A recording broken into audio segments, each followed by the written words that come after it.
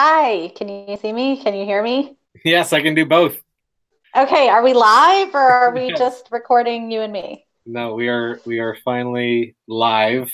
We'll Um, do it live. Figured it out, and I'm just gonna share a post on Facebook so that everybody can join us Find us. if they haven't. Yes, and then if you'll pop me that link, I'll share it on mine too. Okay, cool. Let me do that right now. Next time we should do a test run before. No, that's not fun. Okay, one sec.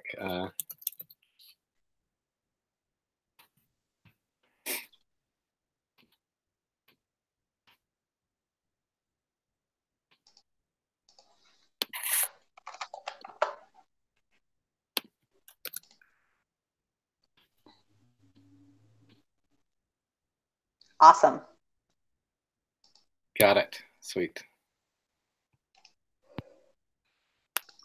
I'm gonna go post it right now.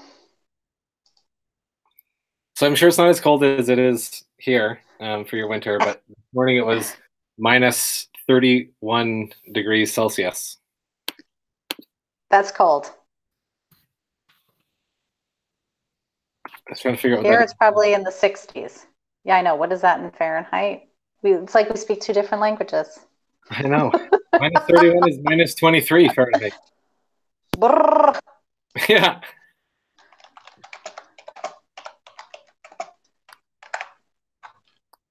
Mm.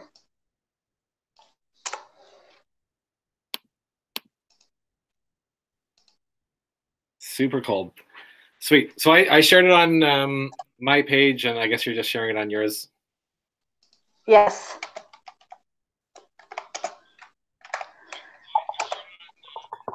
Some really great questions from the kombucha curious people on Facebook, and I mean, there's always like this.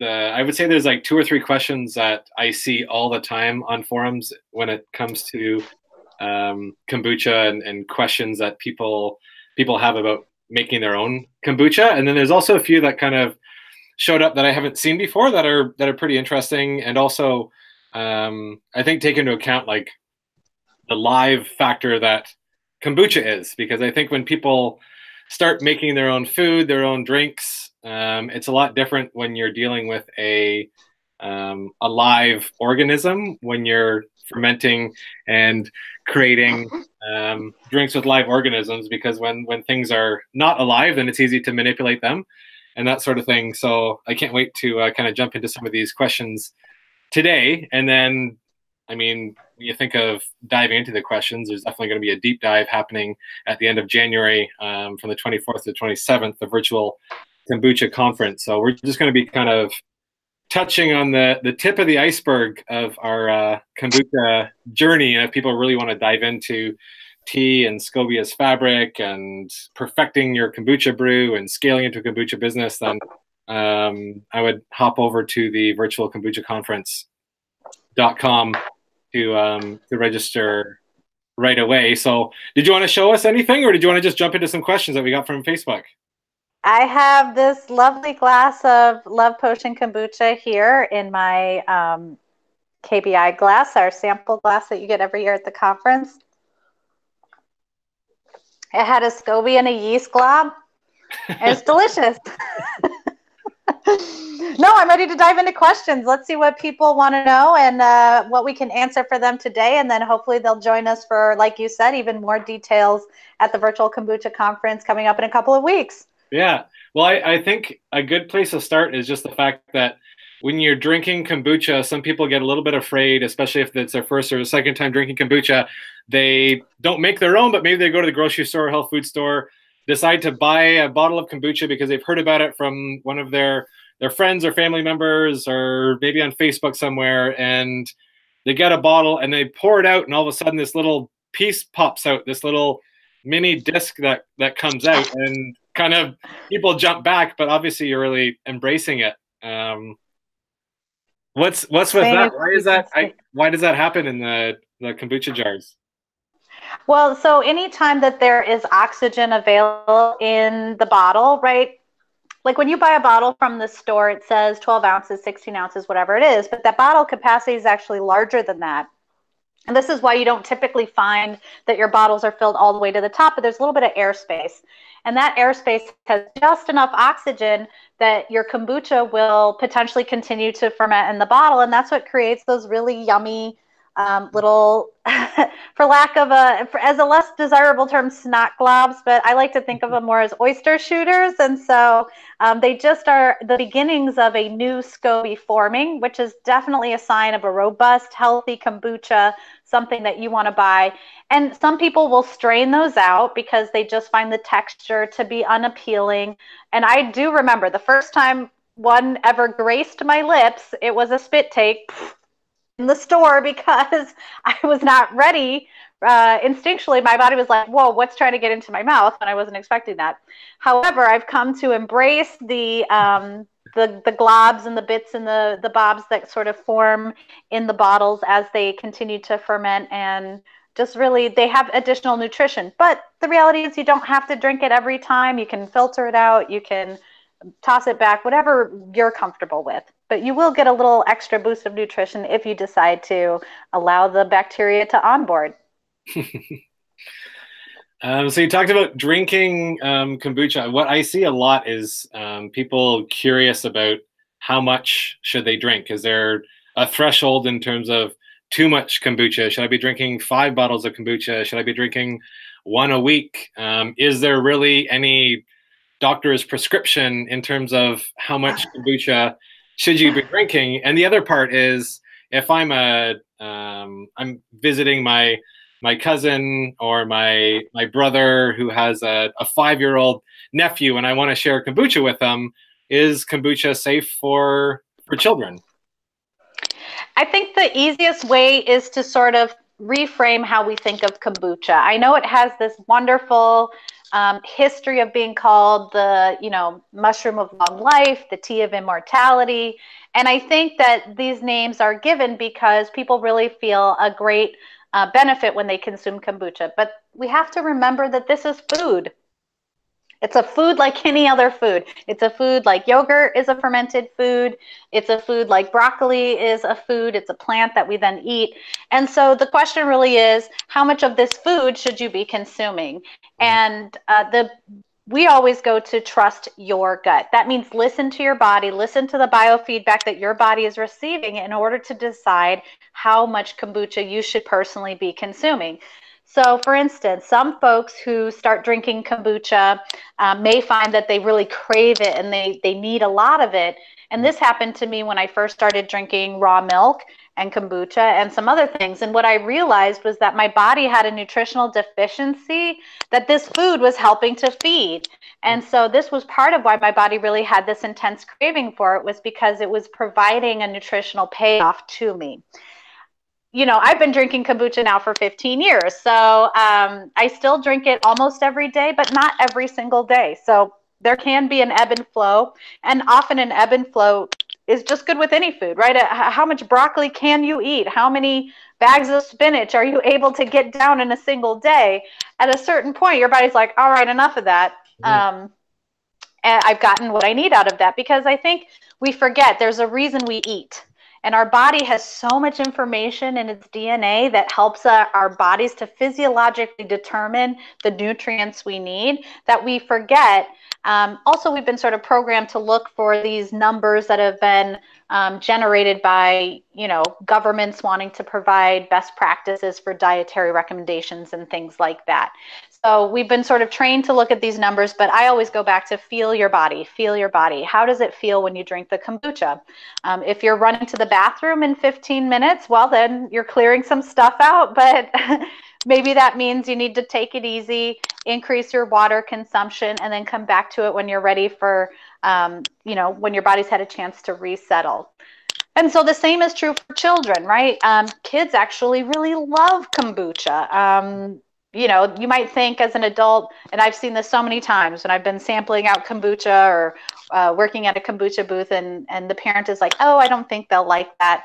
And in fact, the kid ends up liking it more than the parent, because the parent has more years being exposed to over sugarified drinks than the child does. And so their palate is actually more attenuated to consume these flavors of health, which are sourness and bitterness.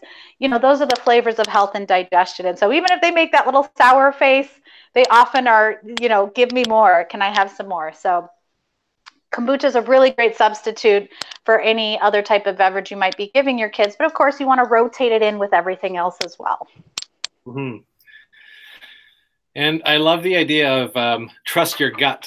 I think that's a lot of people think like trust your gut in terms of your instincts, but trust your gut in terms of listening to your body, in terms of what your body needs and what it's satisfied with and what makes it happy. And it's also the slogan for Kombucha Camp, which is your awesome online resource and store and all things kombucha. And with the Virtual Kombucha Conference, when you register, you get a either $25 or $50 gift card to Hannah's online store, where you can shop everything kombucha, whether it's vessels, whether it's tea, whether it's SCOBYs, whether it's anything you can imagine.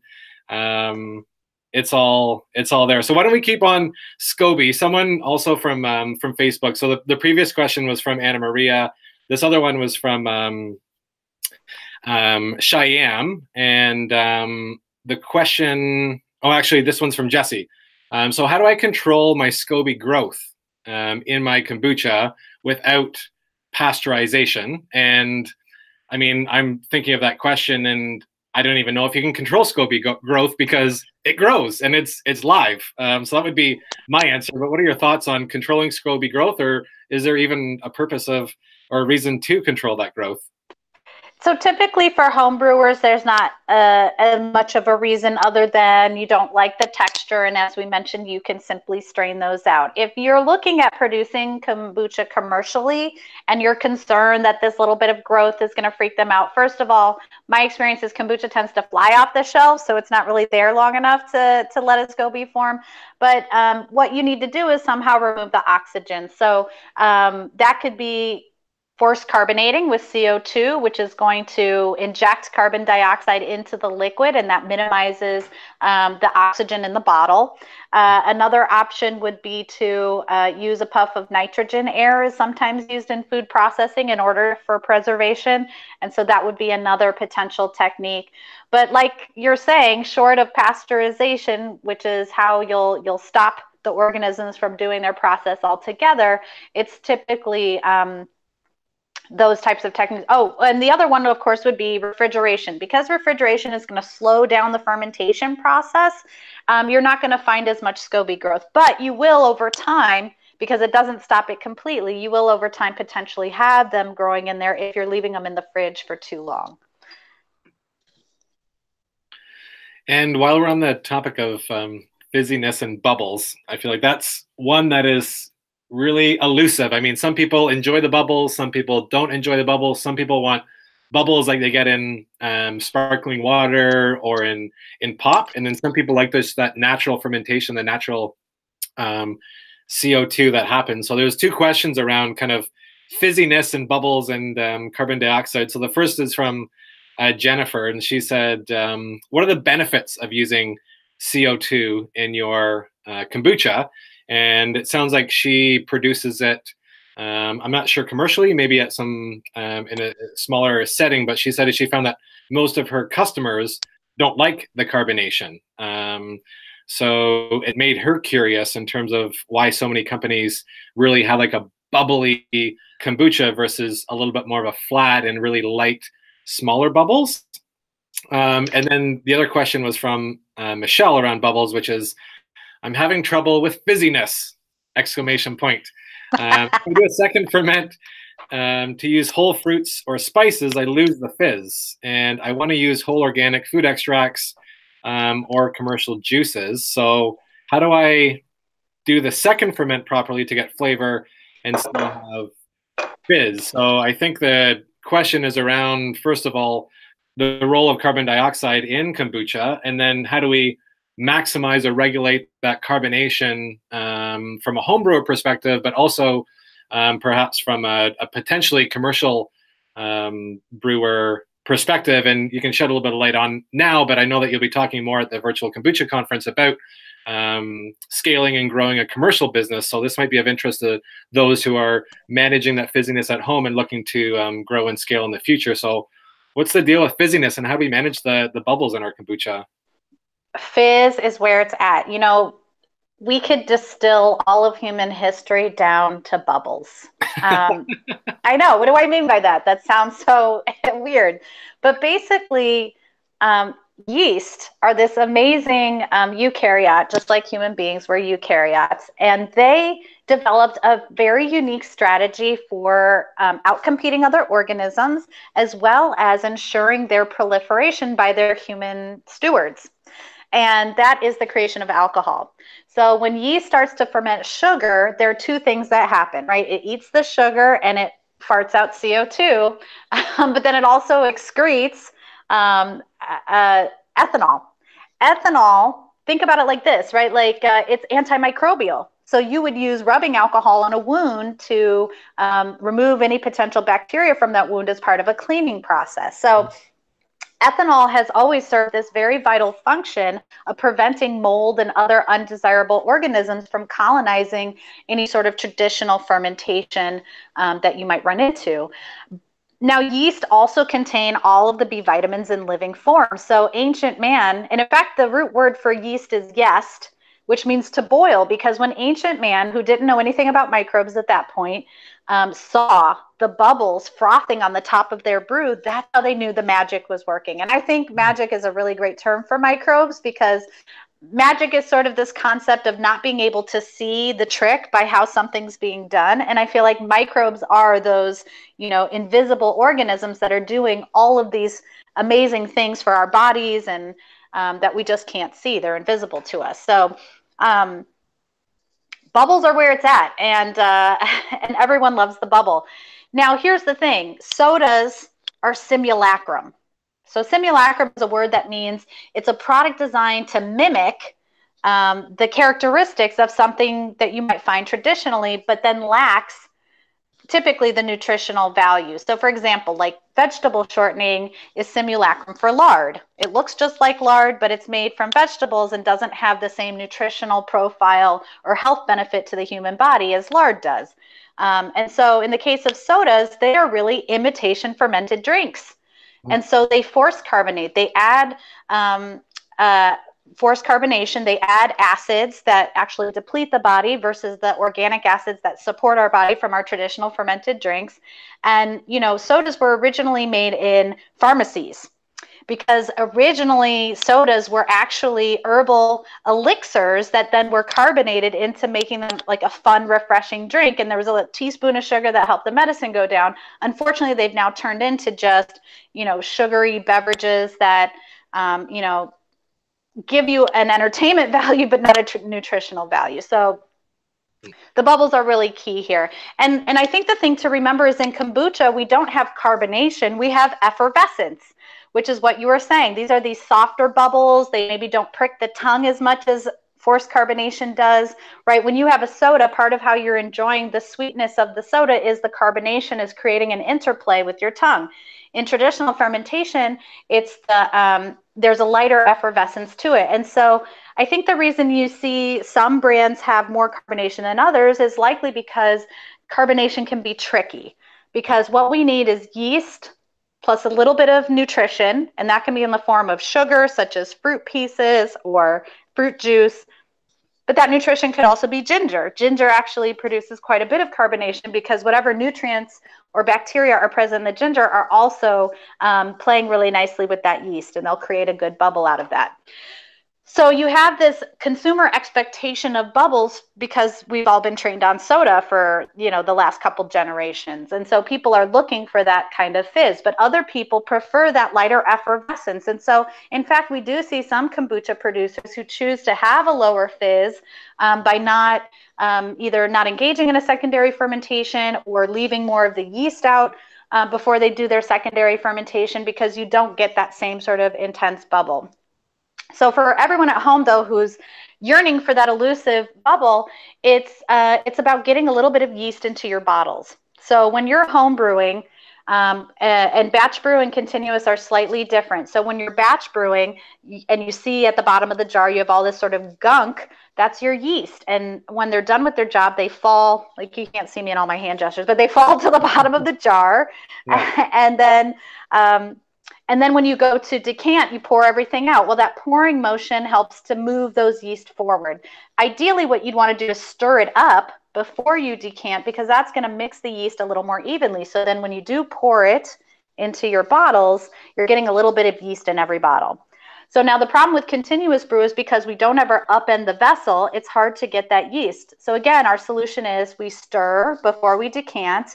Then when we open the spigot, a little bit of yeast is going to get into your bottle, so such that when you add a little bit of either priming sugar, a raisin, dried fruit, spices, herbs, any of those things, and put it in that tightly capped environment, you're going to allow for that fizz to be captured. Because remember, CO2 is a gas. Mm-hmm. I mean, I grew up on Coca-Cola, so I remember if you left the cap off that 2-liter, you ended up with gross, flat, like really without the carbonation, soda is intolerable. It's really the fizz that makes it even something worth drinking. But of course, these days I don't tend to indulge in sodas as much. Because you got your kombucha. That's exactly right. I have my traditional fermented sodas. I have my kombucha, I have my jun, I have water kefir. You know, there's a lot of really, I mean, ginger bug, the list goes on and on. There are so many wonderful ways to get those healthy sodas back into your life that it's sort of nullified the need to go out and buy soda. But from a commercial perspective, this is why you sometimes see people force carbonating, because when they try to do a traditional carbonation process, it can yield inconsistent results. And so if you have a consumer expectation of like, hey, why doesn't it have the bubbles I'm looking for? That can feel disappointing to them. And so then some producers will choose to force carbonate, but a lot of producers don't. And some look down on it. Some perceive forced carbonation as, you know, a no-no. But of course, if you're putting anything in a keg, you do need a little bit of CO2 in order to get it out of the keg. For example, in the EU, they have to label if carbonation is added, whereas here in the US and I believe in Canada, there's no requirement for indicating if a product's been forced carbonated. And some of you might be wondering, how do I know so much about the commercial industry? First of all, as Kombucha Camp, we are consultants to the industry. We've helped many producers, large and small, go from home brewer to commercial operation, and from small operation to large operation. And then in 2014, Alex and I founded Kombucha Brewers International, which is the trade association representing all commercial kombucha around the world. And so I'm really grateful to be president of the trade association and to work with all kinds of brands. And of course, you are becoming an expert in commercial brands with Booch Fest, your annual or biannual festival where you gather kombucha producers from around the world and invite home brewers to come and show off their favorite brews. And what is your next Booch Fest coming up, Drew? That's right. You're right. You have with KBI, the Kombucha Brewers International, the largest tasting of kombucha in the world, the largest tasting bar, which I'm going to go visit and be a part of this April in Long Beach. And I'm really excited to experience all those different brands, because I just can't imagine my mind being even more expanded into the world of kombucha, because yeah, Booch Fest is my organization that I founded with my partner Samira, and we're the kombucha festival people. So we're here to celebrate kombucha in all aspects that we can, and home brewers, and really opening people's eyes, whether they're kombucha curious or kombucha enthusiasts or home brewers, giving them a place to gather, to converse, to share, to drink, to bring your families in, listen to groovy music, and just hang out and really incorporate kombucha as part of your life. And we have the Virtual Kombucha Conference, which is happening in January, and they're also having 2 kombucha conferences or kombucha festivals, in-person ones here in Canada. The one is going to be our 2nd annual in Ottawa, which is happening on July 21st.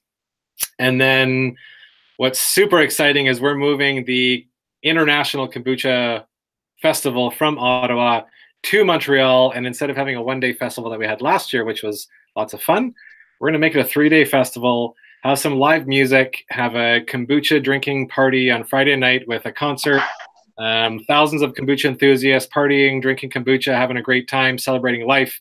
And then we're going to probably have anywhere from 30 to 50 different kombucha brewers from all around the world coming in, sharing their kombucha, where you can come in and taste kombucha that's sweet, that's tangy, that's bubbly, that's a little bit less bubbly, just really mind-blowing kombucha experience. So if you're into kombucha, which I'm sure if you're listening today, then you have to head over to boochfest.ca to see all of our events. But the first one to learn a little bit more is coming up in January. And we have a really great, I mean, obviously you're chatting. We have Sandor Katz who's coming in to chat about fermentation, specifically around kombucha. And he is just an unbelievable wealth of knowledge. He could have probably talked for 6 to 8 hours or maybe 6 to 8 days just on fermentation and kombucha. So we're super lucky to have him a part of the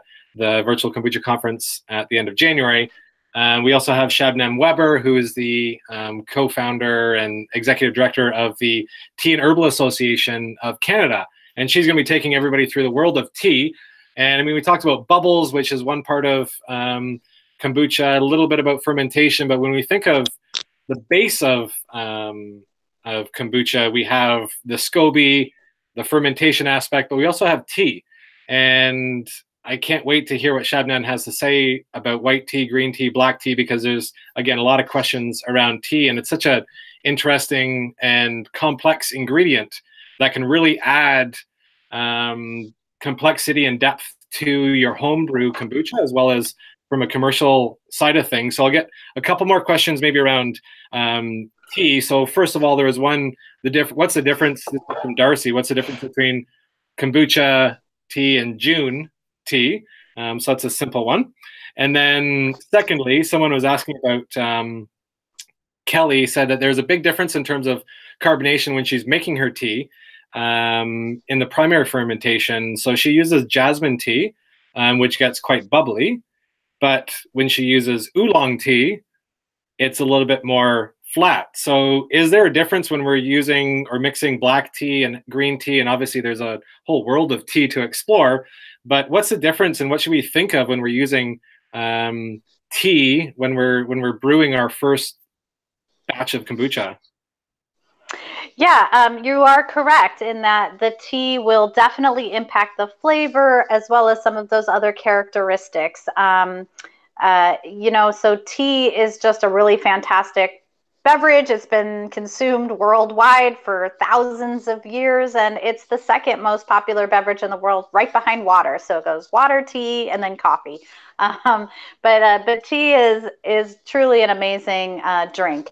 And in terms of the green tea versus the oolong, obviously each type of tea is going to have a different amount of antioxidants. It's going to have different levels of purines based on how it's processed. So green teas, and I'm sure Shabnam's going to go into this in a lot more detail, but green teas aren't oxidized. And by oxidized, we mean exposed to oxygen, or in the case of tea, exposed to heat in order to wither the leaves and turn them a darker color. However, that then does produce other levels of different elements. And this is where each different type of tea has a unique flavor profile and nutrient profile as well. And oftentimes what we find, although kombucha was traditionally brewed with black tea, is that a lot of people like to blend the green and the black. I've heard a variety of different things. I've experimented with a bunch of different teas, and I do notice sometimes it feels like the green teas will sour more quickly, whereas the black teas take a little bit longer to ferment. And it could be due to these differences in fermentation times as to what you're seeing in terms of the bubbles. So remember, one of the crucial ingredients to creating the bubbles is sugar. And so if you're harvesting your kombucha earlier in the process when more sugar still remains in that primary ferment, that can allow for more natural carbonation to occur in the bottle without the addition of fruit and things like that. Whereas something that has less sugar, maybe has been fermented for a longer period of time, that could be why they're seeing a little bit less fizziness. But the funny thing is, and anyone who's homebrewed kombucha knows this, you can brew the exact same ingredients side by side, and they can turn out totally different because our cultures are unique. And this is what makes kombucha so much fun, is that every culture, every batch, everyone is going to have a different flavor profile. Now, it makes it trickier for the commercial folks who want a more consistent product or process, but I really think it's those unique characteristics and how much fun and ingenuity we can have that brings people back. And I feel like I've sort of forgotten the first question. Did I touch on it? No, that was it. No, the first question was just what's the difference between kombucha and June? Oh, yeah, kombucha and June. Okay, so June, June, if we're speaking Chinese here, the basic difference is raw honey. So raw honey has its own host of microbes, and they also have elements that are antimicrobial. Another characteristic of honey, so sugar is sucrose, which is a combination of fructose and glucose into a single, it's a disaccharide, that meaning it's made up of those monosaccharide components. And so when the fermentation process starts, the first thing the yeast has to do is to break that disaccharide into the monosaccharide components. Well, honey is something that not only has sucrose, but also fructose and glucose in a free form. And so the fermentation is slightly faster because those elements don't need to go through that yeast fermentation before they're readily available to the bacteria themselves. So that's one of the differences. The main difference is the raw honey and how it interacts with the organism. And so, some people have over time gradually fed raw honey to a kombucha SCOBY to turn it into a jun. The cultures that we work with, we didn't develop ours that way. We sourced a jun culture, and we're like farmers, so we're bacteria farmers. That means when we cultivate a harvest, we're looking for certain characteristics: robustness, hardiness, good flavor, resistant to mold, things like that. And so then we take those cultures that have those properties and rotate them forward. So our cultures are our own. We've grown them over many generations, and we found that they will go to mold if you give them sugar for the jun cultures, and our kombucha cultures will go to mold if you feed them raw honey. So we think of them as very distinct in that regard. Now, we also say green tea is traditional for jun. The reality is it's been really difficult to find any historic evidence of jun. So whether it's green tea or not, for whatever reason, green tea and honey taste really good together. And so I think that's why that's been used. But the reality is, just like kombucha, we can use a wide variety of teas with our jun culture for a bunch of different flavor profiles as well. And it's really neat to see it coming up as a commercial product. Wild Tonic out of Arizona has a jun product, and they also have a higher alcohol jun in the marketplace. And then we're also seeing some smaller brands like Soma in Portland, and Honey June out of Washington. So we're seeing it kind of come up in a bunch of different places, which is exciting. Mm-hmm. A couple other questions from Facebook around home brewing, and you kind of touched on it before about when you're thinking of the carbonation process and the fermentation process in terms of the factors that accelerate or decelerate that process. And you also mentioned that when you're home brewing, again, when we're talking about a live culture and a live drink, that it's really hard to be very, very consistent, even if you follow the same recipe in the same time. And I think of it when I'm cooking. I love cooking at home. I love once in a while baking at home. But what you find is that depending on the season, you have different ingredients. Depending on the weather, it could be humid, it could be cold, it could be warm.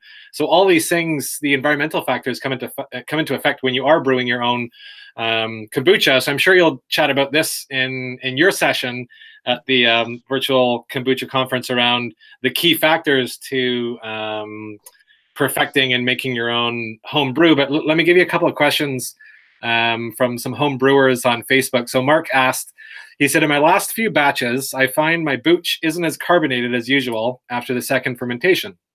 In the past, it would take sometimes 5+ minutes to open the bottle without pouring it all over the place. And I'm sure some home brewers have experienced that, where you open it, just keeps pouring over the kombucha volcano.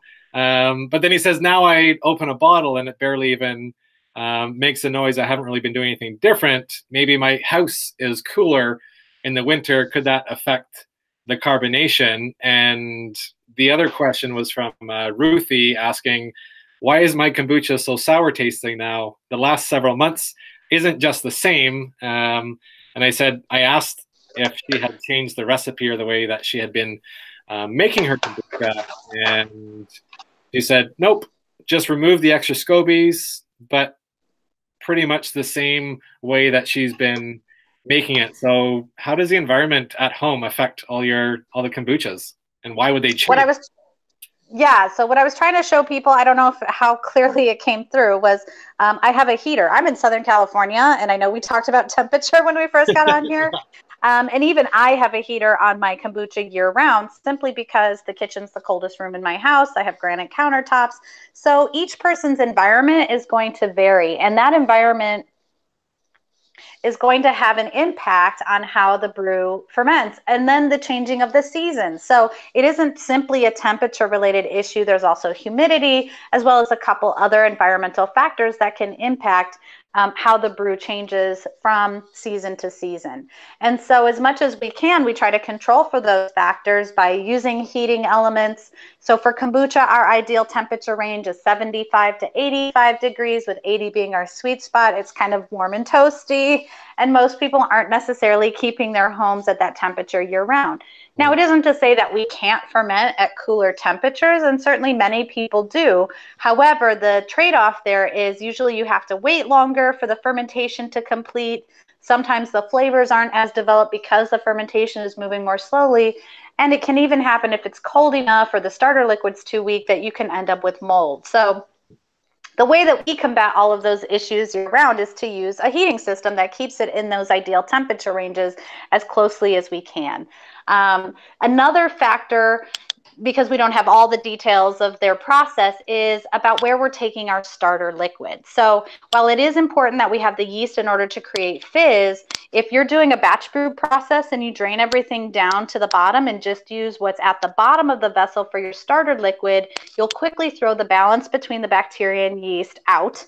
And when that happens, you'll end up with souring, off flavors, and weak SCOBY growth, and it really will mess up the whole balance of everything. And so making sure that you're always taking that starter liquid from the top is really key to ensure, excuse me, kombucha burps, is really key. It's the only time you can burp on camera, and it's okay because I've been drinking kombucha. But that's part of what's going on, is you want to make sure you're taking your starter from the right place, because even though there's a symbiosis, we are the stewards of the balance. And so if we're not engaging in the best practices for that, that's what can throw the brew off, and it can lead to some of these carbonation challenges. And the carbonation challenges and the flavor challenges and all those don't end with your first batch when it's successful. So I would definitely encourage home brewers who don't have 15 years experience like Hannah does. I probably have, let's say, 2 years of home brewing experience, and I've got a few bottles and SCOBY hotels and that sort of thing behind me. But when I'm asked, like when people say, okay, well, how do I get started with kombucha? How do I make my first one? And when I started my kind of kombucha journey, I was kind of taken aback at how simple and easy it was. And I would almost say that most households have the ingredients, other than a SCOBY, to brew your own kombucha. Most people have a jar, they have probably tea, or they have a neighbor that has some tea, they have some water, they have sugar. So the only thing you have to do is either make your own SCOBY or call a friend or go on Facebook and ask a neighbor to give you a SCOBY, and to be able to just get in and start. And I know in your book, the Big Book of Kombucha, when people ask, and you kind of address this in there of, okay, how do I know if my kombucha is ready? How do I know if it's sweet enough or sour enough or bubbly enough? Well, it's just about the experimentation and also about tasting it. And don't be afraid of just, like you just showed, put it on your tongue. It's your most sensitive tasting organ. And, you know, your tongue is really the reason we have all these taste buds is because we need to detect the nutrients present in our food. Now, again, this problem goes back to there's so much sugar in our food supply that our tongues end up getting coated or our pH shifts a little bit, and we start to crave foods that maybe don't have our best nutrients in mind, but are more driven by taste and flavor. And food producers know this, and this is why they create beverages and include addictive chemicals in order to get you to buy foods that don't have a nutritional payoff. And what's great about consuming beverages like kombucha, or even including any fermented foods in your diet, is you're going to start to see it shift back to that other palate. And what happens is foods have a renewed, delicious flavor when you start to rebalance the body and come back, you know, leave the dark side.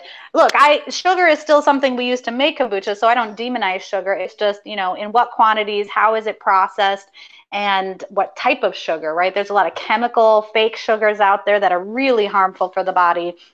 And while they don't have calories, they still have so many negative impacts that I'd rather get the calories from my sugar and use the real thing than substitute with something that isn't going to be good for me long term.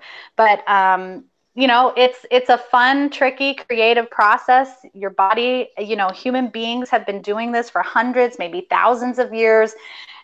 People wonder, is it safe? Well, my answer is it couldn't exist this long. It couldn't have such a vaunted reputation if it truly was something that was so dangerous or so hard to take care of. And, you know, that low pH, being an acetic acid ferment like vinegar, that tanginess is really sour power. It's the healthy acids that keep your body healthy. And it's also the acids that compete with microorganisms to prevent mold and things like that. So, you know, starting with kombucha is really easy. And of course, if you don't have a trusted source, that's who we are, Kombucha Camp. We're your trusted source.